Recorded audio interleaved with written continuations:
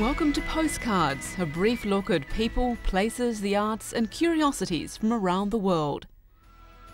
On today's program, we visit a new gallery built to house some of the world's art treasures.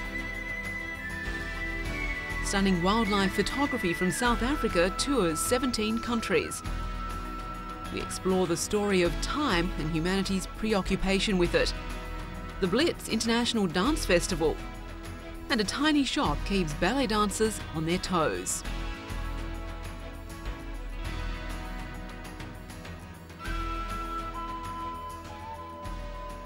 But first up, one of the most dazzling arrays of some of the world's most sumptuous jewels went on display at Christie's prior to an auction of Indian royal and ceremonial ornaments.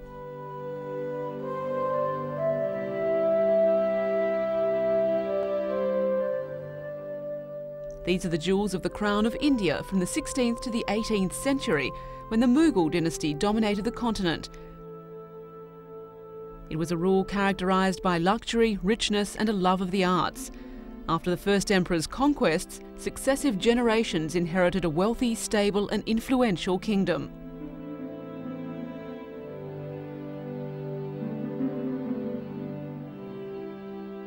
The high-quality emeralds came from the mines of Colombia, which were controlled by Spain.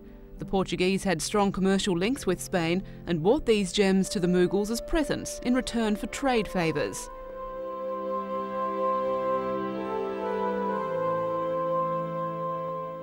The Mughal court fostered vast workshops which produced these beautiful pieces.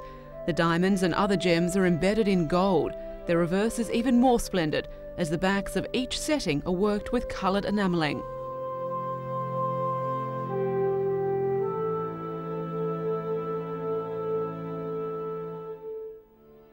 This pendant pearl and gem necklace suspends an enormous emerald weighing more than 161 carats and carved in relief with the flowering plant motif of Emperor Jahangir. It's estimated to fetch $1.28 million US.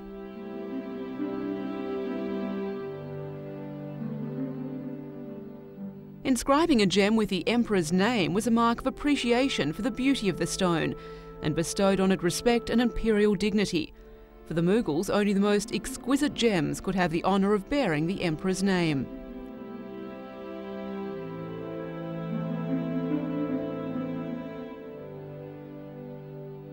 Many of the riches have come to Christie's from English families who inherited them from ancestors who lived in India. While many of the items for sale are museum pieces, exhibition houses will be bidding alongside anyone who finds these opulent treasures irresistible. A new art gallery in this history and tradition-rich city. The original Guildhall Gallery was destroyed in the Blitz and its 4,000 works dispersed. Today, after 50 years, they've been rehoused in new $112 million US premises designed by Richard Gilbert Scott.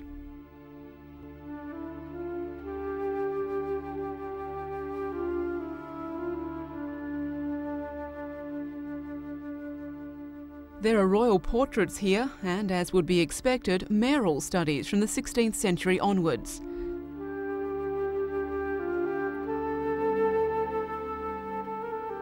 Views of the capital feature prominently too, the Palace of Westminster in 1892, and the Thames from Whitehall Court, painted by Lord Methuen. There are also delightful and intimate views of London.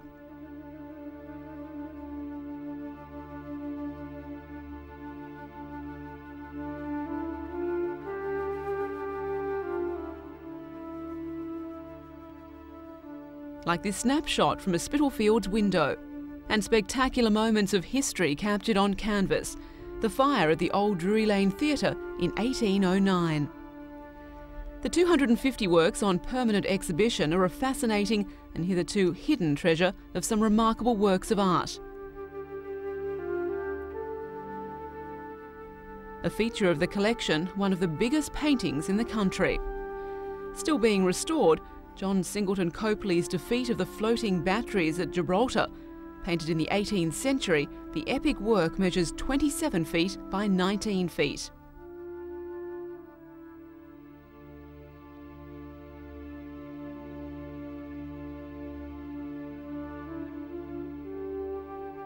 Most visitors will, at some stage, head for the magnificent collection of pre-Raphaelite paintings. It includes this portrait by Dante Gabriel Rossetti. The Ghirlandata was painted in 1873 after the artist suffered a mental breakdown and a laudanum overdose.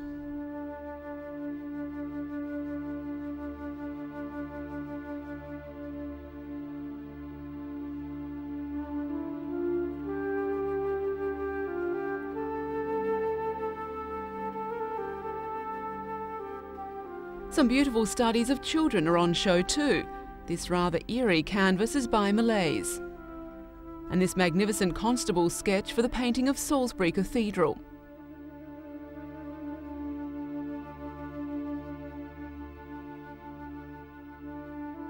The new gallery contains a computerised information system which enables a visitor to browse the collection at the touch of a fingertip.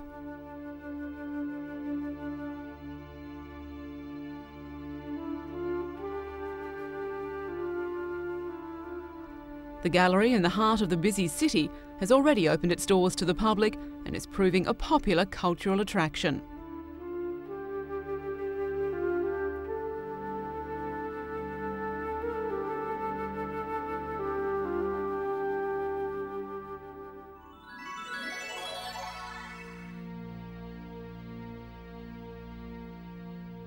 It's become an annual celebration of the richness and biodiversity of the natural world.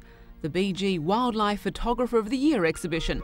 Here the baby white rhino jostles with the orangutan for attention.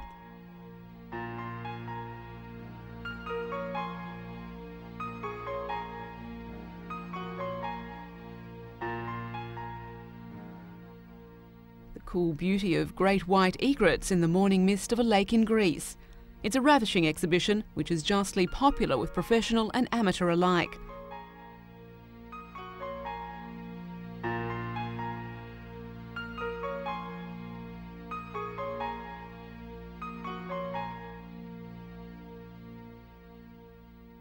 Both winners in the junior and adult categories came from South Africa. Jamie Tom, a ranger at the Malamala Game Reserve, took this stunning photo of a leopard resting at dusk to win the title. It has a mesmeric, unreal quality.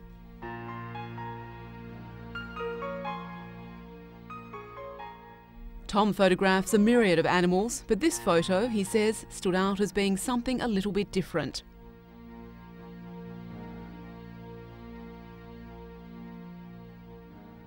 A malachite kingfisher. The clarity of focus and intensity of colour won the Best Young Wildlife Photographer of the Year for 16-year-old Nick Wilton. He got the shot early one morning in the Kruger Park, following the bird for more than 100 metres before it settled in the sun. But the competition isn't all about beauty. This picture of dead foxes by William Osborne was runner-up in the World in Our Hands category.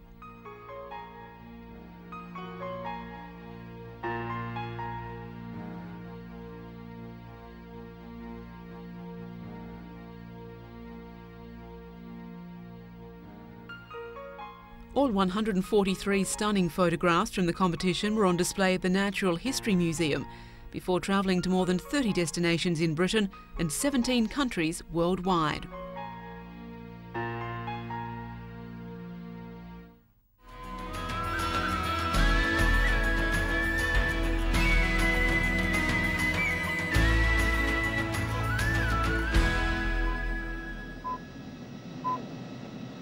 At the third stroke, it will be 11, 59 and 50 seconds.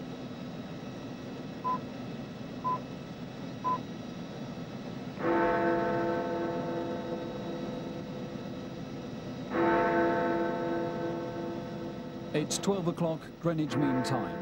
The news from London, read by James Pettigrew.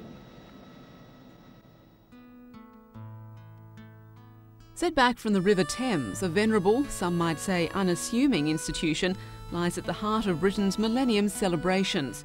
The Royal Observatory at Greenwich was founded more than 300 years ago. Since then, its work has evolved from mapping the heavens to becoming the world's timekeeper.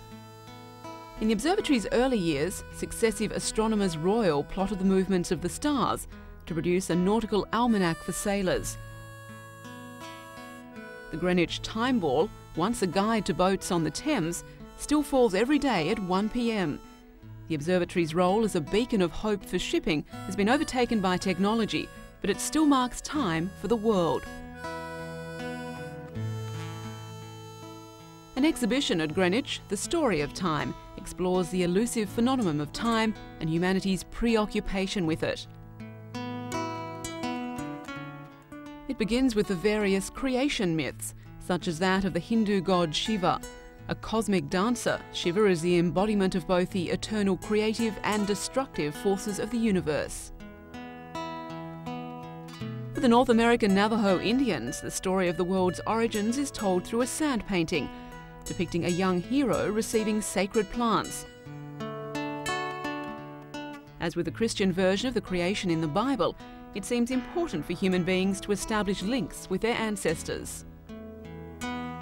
This calendar from the island of Bali is an early example of people's inclination to divide up time and to represent it pictorially. It shows days when it was considered lucky or unlucky to undertake particular activities. An incense stick in this Chinese fire clock burns through the threads at regular intervals, dropping ball bearings onto a tray. What for some people was cyclical, for others moved in a straight or not so straight line.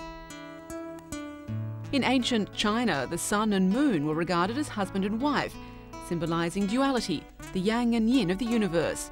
It was in relation to the sun that the earliest measurements of time were made through sundials.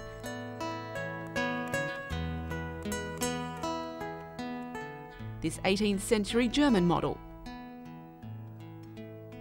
And this classical Chinese style indicated the time of day by casting a shadow as the sun moved across the sky. But the night sky too, as charted in this Chinese star map, provided clues to the rhythms of time through the movements of heavenly bodies. Each planet was associated with one of 5 elements, while this European map drew an imagined sphere of constellations around the North Pole, with those of the Southern Hemisphere around the edge.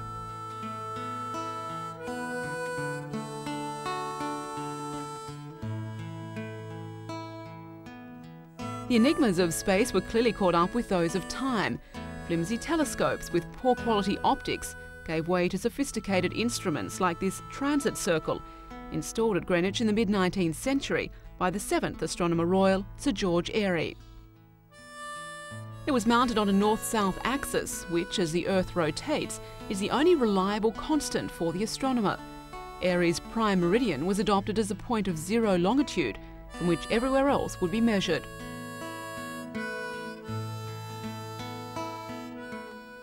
As a result, visitors to the observatory can now straddle the line between the eastern and western hemispheres. The development of railways and the telegraph had made it vital to coordinate time variations between cities and countries that were at different stages of the day. Clockmakers invented increasingly complex mechanisms to achieve greater accuracy, and the clock became a feature of people's everyday lives and homes. Previously, they had been regarded as something in the public domain, but now the concept of domestic time was born.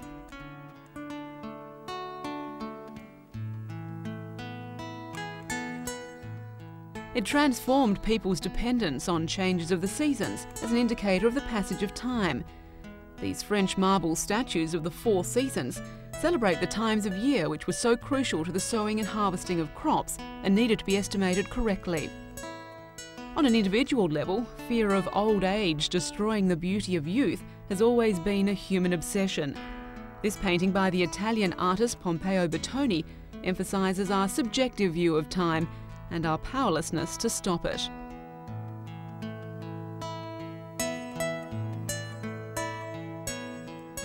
Awareness of the transience of human existence led to the creation of mythical figures like Father Time.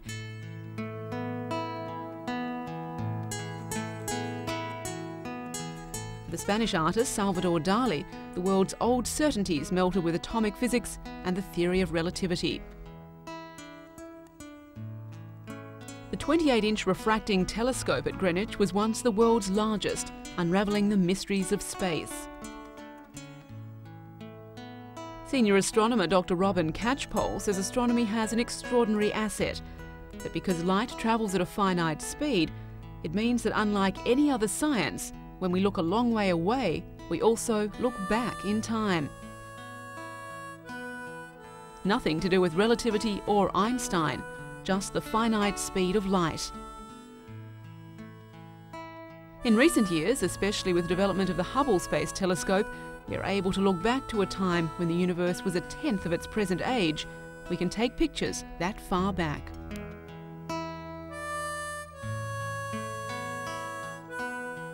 On the threshold of the 21st century, timepieces like this Caesium fountain clock use laser beams to transform atomic particles between two different states.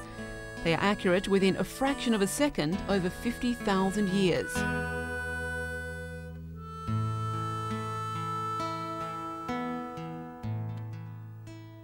From the ancient Greeks, who strove to calculate longitude at sea, to the Renaissance with its ornate terrestrial and celestial globes, human beings have constantly been absorbed and fascinated by the search to pin down time.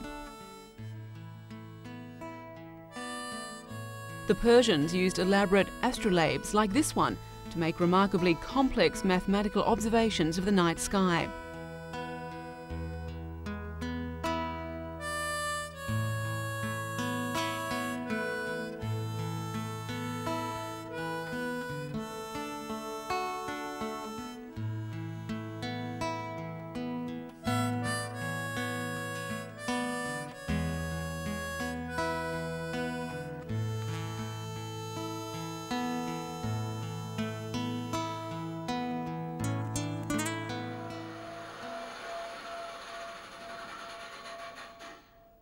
But as the search for refinement and precision continues, the question remains of how much it has benefited us and whether we're any wiser about the nature of time itself.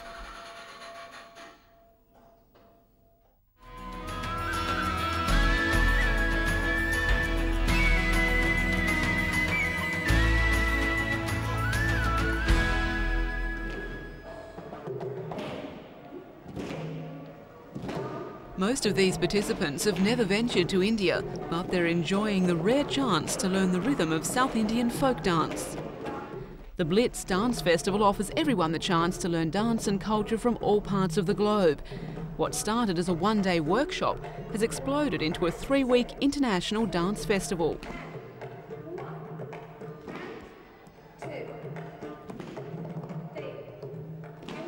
Staged at the Royal Festival Hall, the Blitz Festival is testament to the vast multicultural aspects of dance. The lessons and workshops cover a myriad of styles from Africa and South America to traditional Welsh dance. The event aims to make dance accessible and enjoyable to everyone. For the troupes and instructors who give up their time to share their talents, the event is a chance to gain the attention of promoters and managers in the dance industry. The annual Blitz Festival is proving as popular as ever, organisers urging visitors to arrive early to ensure their place in Britain's biggest free dance event.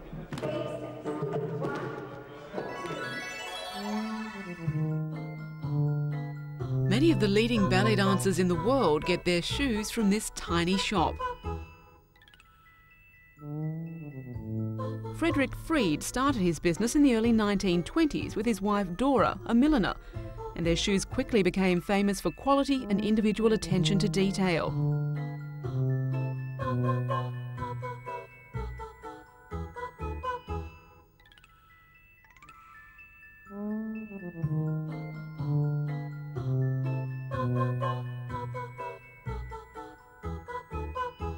Freed's factory produces some 5,000 shoes a week, 80% of which are exported.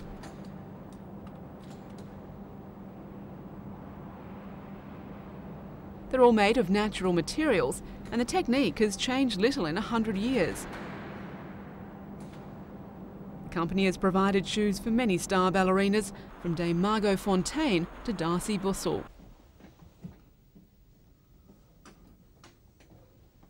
The toe of the point shoes is constructed from rye flour and hessian, and all are stamped with Freed's symbol. At the end of the working day, the shoes are put in an oven and baked for 12 hours. They're then cut to the individual measurements of the dancers.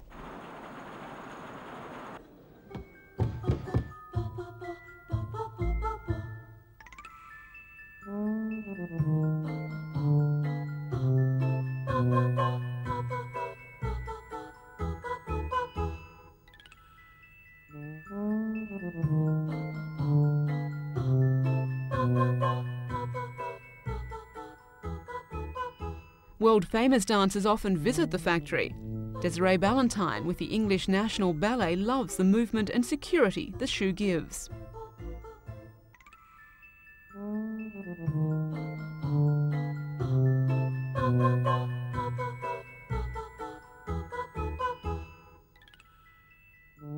A dancer can get through something like 200 pairs of shoes a year, which keeps Frieds happily in business.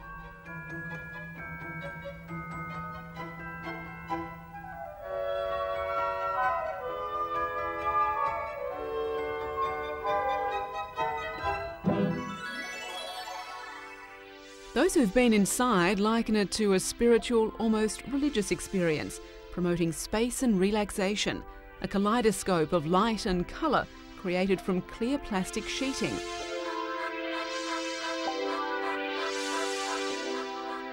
The temporary structure is nestling in the shadows of the Millennium Dome and measures over 1,000 square metres.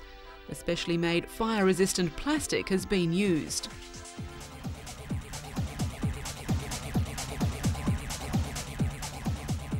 The sculpture, entitled Archipelago, is the creation of designer Alan Parkinson. It's the 5th luminarium Parkinson has designed, all are nomadic, monumental, inflatable labyrinths. Visitors to the archipelago are encouraged to take off their shoes and wander through the tunnels. However, for those unwilling to lose themselves in the phenomenon of light, maps are provided.